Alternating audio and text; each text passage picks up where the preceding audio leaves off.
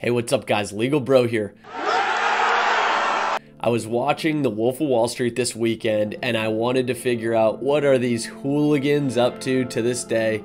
Let's take a look. So for those of you that have been living under a rock for most of your life, The Wolf of Wall Street is a rags to riches to rags, well, to riches again story about Jordan Belfort and how he scammed and conned all of these hardworking people. A lot of blue-collar workers, a lot of middle-class families. Jordan Belfort was convicted of securities fraud and money laundering in 1999. What was Jordan doing? Jordan is taking from hardworking Americans and giving it to himself and was sentenced to 4 years in prison. His restitution, $110 million. Jesus Christ. I'd love to see 23 years later how much of a dent he's made in that. Yikes. The reality is, while Jordan was buying all of these fancy cars, houses, Quaaludes, whatever else he's buying, all of the victims that he was scamming are entrusting their life savings and their livelihood with Jordan. And it's absolutely one of the most disgusting stories that you will hear. Even though it's glamorized and made into this hilarious movie, it is important to know, like, hey, these are real people that got screwed over. Who do we got next?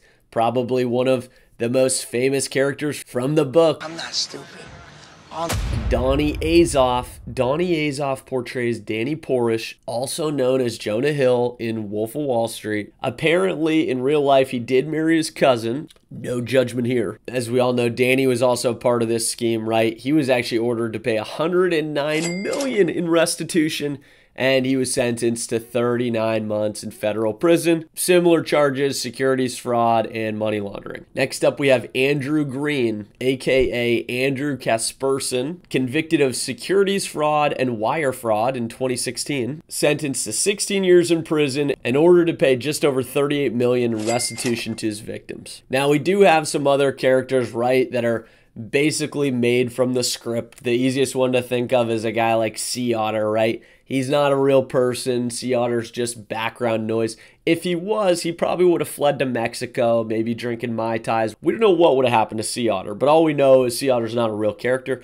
And as it turns out, Jordan Belfort's second wife, right, the model, the Duchess, it turns out that she was never convicted of any wrongdoing or anything like that, and it looks like the same way it was portrayed in the movie. Once Jordan started down the line of a federal investigation, it looks like those two might have cut ties. Again, I want to make this loud and clear. I do not condone The Wolf of Wall Street. It's a funny movie, but the sad reality is the victims hurt in that movie lost their life savings and lost their livelihood.